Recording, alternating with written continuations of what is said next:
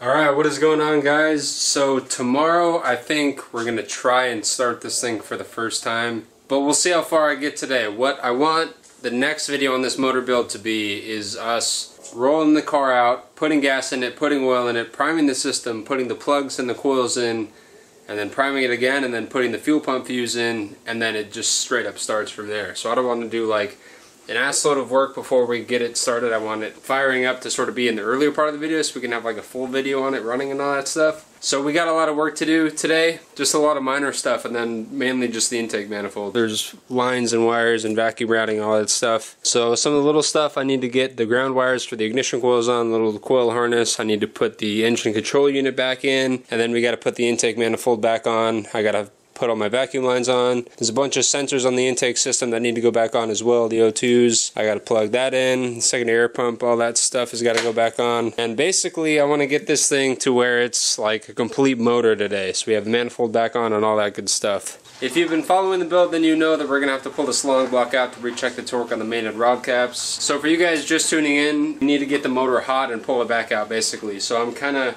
going to be cutting a little bit of corners here and there just to get the thing to run, because we don't need it to be drivable, we just need it to run basically. Now I was waiting on a Mishimoto catch can to install and get that whole crankcase ventilation set up, but I got a notification saying it was 10 to 14 days away from shipping, let alone getting to my house, so I think we're just going to vent to atmosphere for a little while. So here's the intake manifold. I have another crankcase vent valve somewhere over here.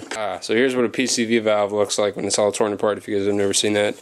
But this is glued off. I'm also going to be running the M50 manifold just for the start, because my M52 manifold's like all still in pieces. This is going to go on for when I initially start driving the car, but I got a lot of stuff to do with that. So I think we're going to throw that on. We're going to cap this little guy on the dipstick tube, and then this is going to come off, and we're just going to vent the valve cover straight to atmosphere. And then I have a new ECU by Castle Performance, tuned by Castle Performance. It's actually the ECU out of that car, believe it or not. This car, I did do an auto to manual swap on it, and so ever since I did the swap, it has had a automatic transmission code. Castle Performance tuned all that stuff out, so now it should pass smog legitimately, which is a good thing. I want this thing to pass smog legit. So the ECU box, their packaging is on point, I will say.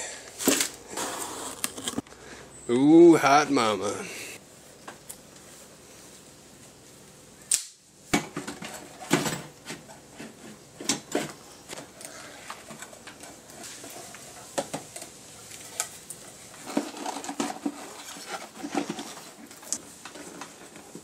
ECU is back on, this is all squared away, secondary air pumps in, all that good stuff is nice. Fuck.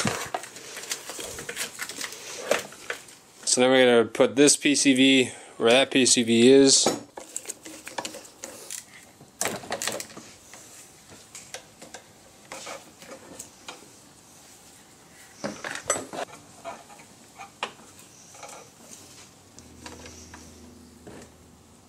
I want you to do it for now. So we're going to wipe it down real quick. Let's figure out our plan of attack here. So that's fuel rail, throttle position sensor. Where's the idle air control? There's the idle air control. So we'll hang him by the starter. We got our plan of attack. Let's get some valves open here. Nice little tip for you guys: if you take some wheel bearing grease or just general multi-purpose grease, and you take a little bit of it and you just sort of massage the new gasket, especially on the intake manifold gaskets, because they kind of have a tendency to not really want to seal very well, it will help them seal a lot better. I'm probably going to be using this in a short throughout the whole video on just about almost every gasket on the intake manifold system, aside from the vacuum line. So the throttle body gasket will get some of this, ASC, the throttle control, or the traction control, throttle body housing will get some of this. I'll even probably put a little bit of this on the injector O-ring seals, just on the outside. But especially if we do it on the injector O-ring seals, make sure to get it on the seal and not in the cap, because that will sort of fuck up how it flows. So be careful not to get it up inside the fuel injector, just on the O-ring. Is nice. Let the war begin. Boom. Got air control. Got everything hooked up that needs to be hooked up under the manifold. Get the fuel rail over. Wire harness up.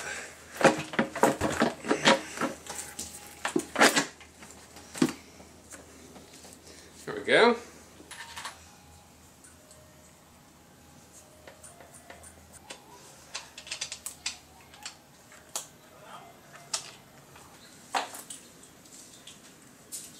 And these manifolds get 132 inch-pounds of torque, and I always start in the middle and sort of crisscross it out. That's the best way to do it.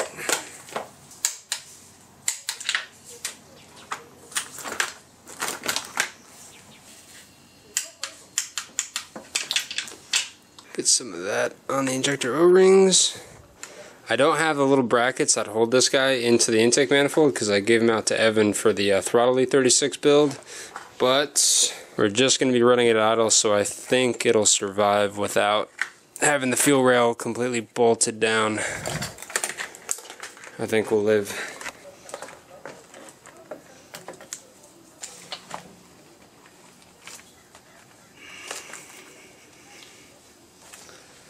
That's on.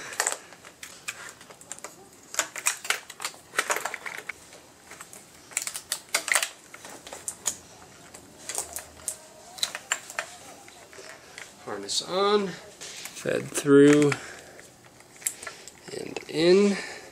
Now this hot boy is for the oil separator on the crankcase vent CCV valve. We need to block that off. I was thinking we're going to need a bigger bolt than that. How about a connecting rod bolt? That is damn near perfect, Johnson. It was meant to be. It was meant to be. Go in your hole.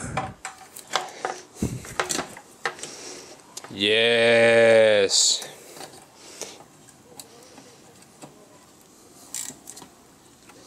This perfect. This coming together. It's a creation of the devil.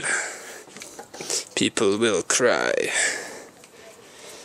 I put a little grease on the throttle body gasket. I cleaned up the throttle body inside and out. Oh fuck, that's on the wrong side of the brake booster. Vacuum line. Oh, there we go. Ooh. Alright.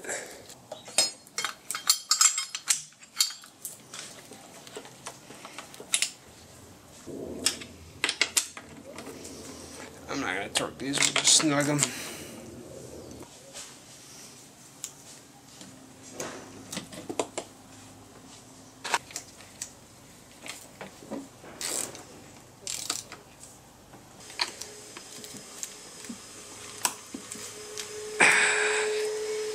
Throttle position, I will leave that up because we're going to vacuum test it. That is for the air temp sensor, which is on this hot pocket right here. Temp sensor on. The idle air control boot.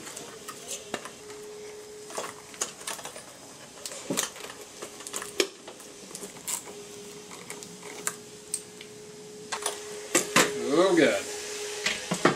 Oh god. Oh, it's hideous. Jesus. On the fucking...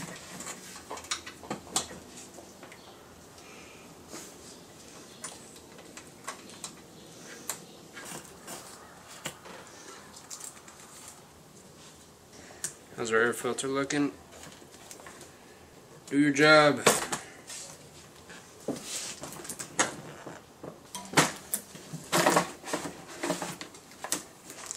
Oh damn, Canon, look at that shit. I got a free Canon filter. Mmm. That is tasty. That is tasty. So now that the intake manifold system is on, I'm going to smoke test the entire thing and make sure that we don't have any vacuum leaks, because I don't want this thing to have its first start and already be fucked with vacuum leaks. So we're going to check that real quick. I got a smoke tester we're going to use. And then if it's all good, it's all good. If it's not all good, then I'm going to go in and fix it.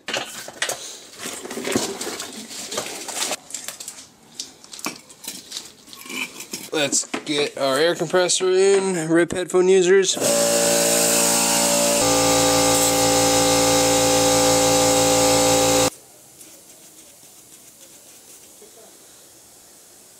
There we go, see that? I kind of popped the fuel rail to give you guys an idea of what it looks like when you do have a vacuum leak when you're smoke testing. So you see all that stuff pouring out. So we're going to get that all nice and back in. I can tell you right off the bat, those fuel injectors are sealing pretty well, even with no mounting. Get the back ends there, you piece of shit. So I've got a little bit coming out of the MAF. I've got some coming out of the hole in the airbox, so that's good. That's okay. That's not going to cause a lean condition because it's before the MAF. That's sealing well. The manifold itself is sealing pretty well. Got some coming out of the spark plug holes, which means it's gone through the manifold, down some of the open valves, into the crankcase and all that stuff. I don't see it leaking out of the PCV. I don't see anything coming out of any of the vacuum lines. The throttle body is sealing.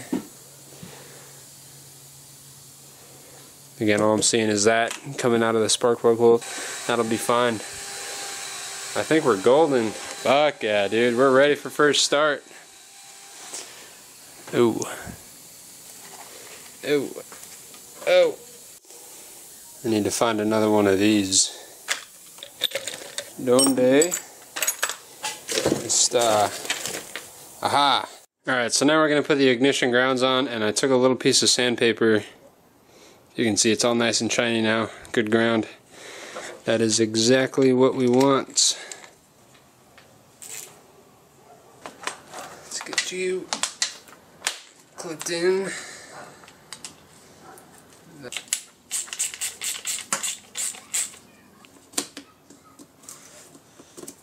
Last few things that needs to get plugged in. Our O2 sensors need to get plugged in. Alright, well shit, that's it for tonight. First start's gonna be tomorrow. It's gonna be freaking mad, dude. This thing hasn't run in 2 years. Almost 2 years. Shit. We're ready to rock. So the only thing that needs to go on is we gotta get the cat pack exhaust system on in the morning. We gotta put gas in the tank. We gotta put oil in the engine. And then we're gonna spin the motor to build oil pressure and all that stuff. I'm gonna leave the plugs out so it's not building compression. Simply because if it's building compression, that's putting stress on the new rod bearings. So we're gonna wait until we have good oil pressure. Spin the whole thing, just get good oil pressure all the way around. And then we're gonna put the plugs in, the ignition coils are gonna go in. And then we're gonna spin it again to make sure that we have good oil pressure. And then we're gonna plug the fuel pump fuse back in. We're going to take it out when we spin it. We're going to plug the fuel pump fuse back in and then spin it again, and this thing should freaking roar to life. And that is going to be fucking mad. I cannot wait. And then we got to get up to temp, bleed the entire cooling system, and then pull the whole fucking bitch back out. It looks good though, man. Seeing it like this, the motor back in, fuck. This thing is going to be a monster. Fuck. Alright, I will see you guys the next time. Thank you guys so much for watching. Keep it fresh, and I will see you guys later.